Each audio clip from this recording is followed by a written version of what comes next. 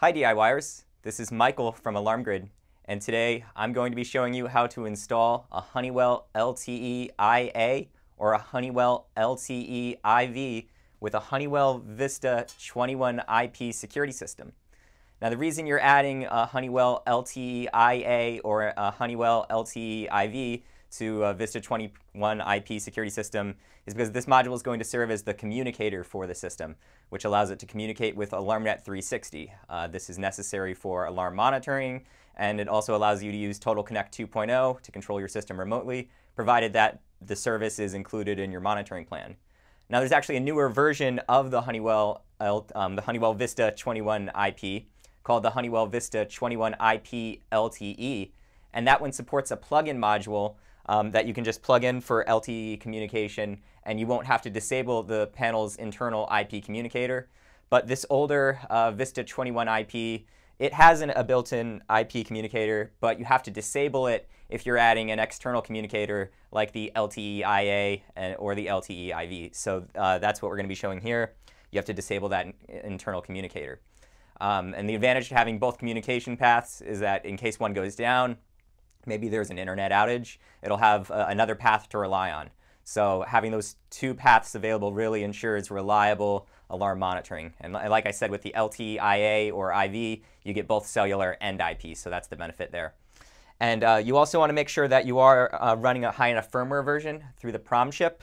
Ours is on 4.23, and the minimum that you need to use Total Connect 2.0 on a VISTA-21iP is 3.13. So make sure you have at least 3.13 for the PROM chip.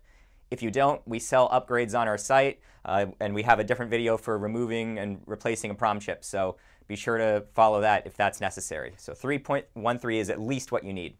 Now I'm going to be showing you the process. We have a Honeywell LTE-IV for our demonstration, and I'm going to start by doing the first step, which is powering down the system.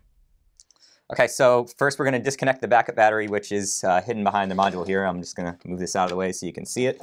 And there are batteries disconnected there. We'll worry about that later.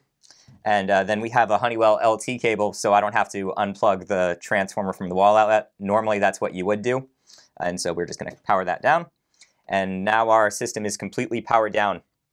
And so the first thing I'm going to be doing is the VISTA-21iP is already set up with a transformer. It's using a Honeywell 1361 transformer, and that can be used to power both the panel and the communicator. You can use two separate transformers if you want, but really there's not really much of a reason to do that. And we can just keep our connection set up at the VISTA-21iP.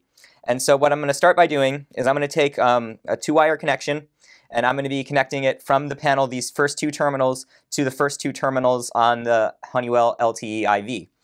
And we have 4 conductor wiring here, but we are only going to use 2 of the wires, so we put 2 of them wrapped around just to kind of not use, we're just going to use the red and black wires. And since this is AC power, polarity doesn't matter, and we can go from either terminal to either terminal. So now I'm just going to go in and set this up. So we're going to be running our wire through the back plate to make sure we can close the cover later. And we have our terminals loosened up already. Like I said, polarity doesn't matter here, it's just as long as we can get it into the proper terminals. So we need 1 and 2, the red and black wire. There we go, looks like they're in there pretty nicely. And we're just going to go and tighten them down.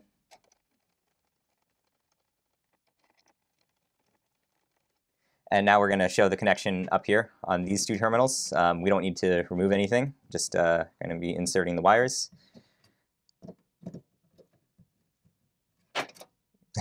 We'll be adding that guy back in there.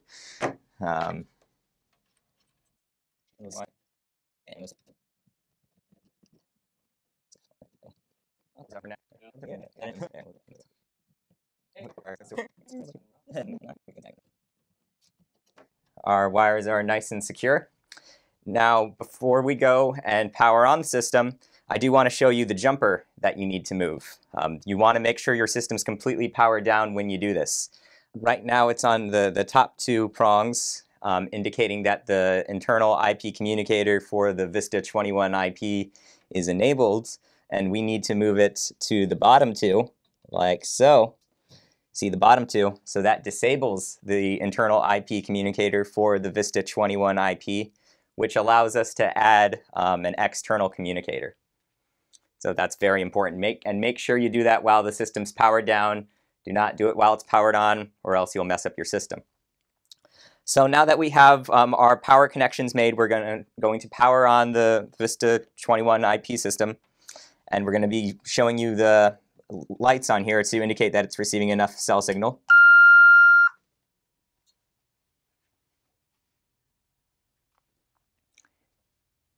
And this will take a moment to boot up, so feel free to go get a cup of coffee or something.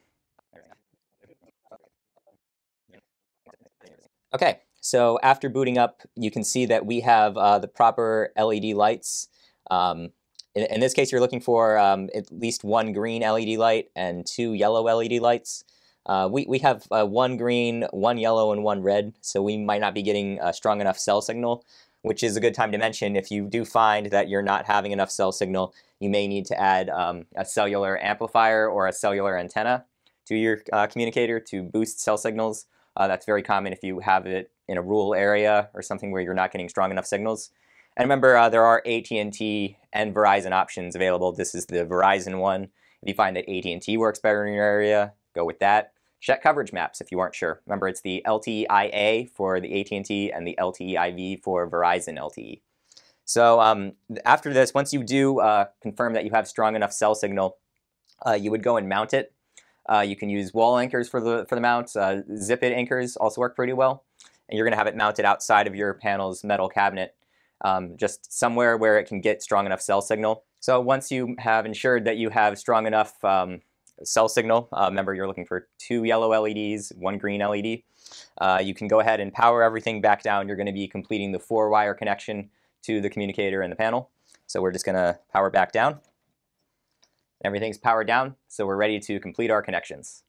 You can see here that we have our 22 gauge 4-conductor wire here. And by the way, if you have a similar gauge wire, 18 gauge, around, that should work just fine. Just use whatever you happen to have on you. And really, the colors aren't super important as long as everything is going to the proper location. That's really what matters. But we're going to use the traditional coloring, and I'm going to go through what goes where. So first we have the red wire, which is for positive power, or the 12-volt power. And that's going from terminal 3 on the communicator to terminal 5 on the VISTA panel. So 3 on the communicator to 5 on the panel. And then we have the black wire for the ground connection, the negative power connection. And that goes from terminal 4 on the communicator to terminal 4 on the panel. Okay, so then we have the green wire, which is for, it goes at terminal 6 at the communicator to terminal 6 at the panel, so 6 to 6. And this is for data to the panel, so it's the communicator speaking to the panel.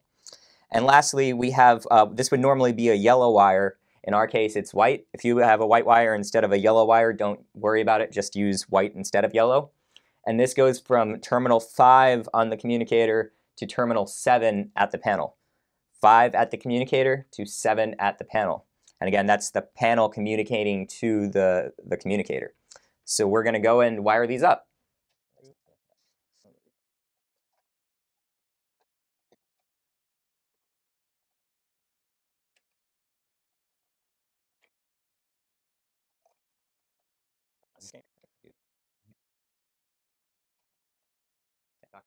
And so our wires at the communicator are all good.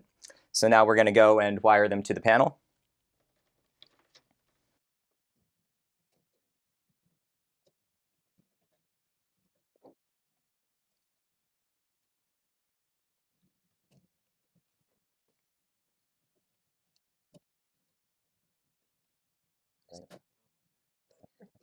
So now our connections between the communicator and the panel are complete, but I do want to go over the other connections that you would make before powering on the system. We're not going to show all of them here today, but you will do an Ethernet cable from your router to the communicator.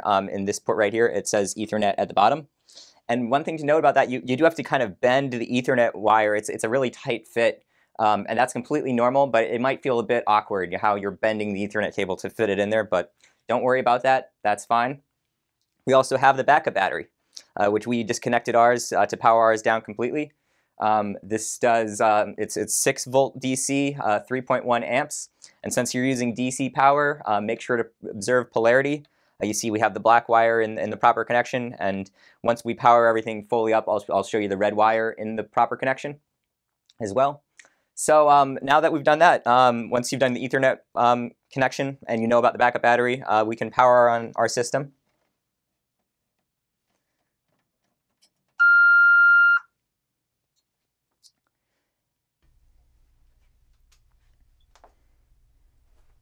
We have our system powered back on now, and our communicator is receiving power.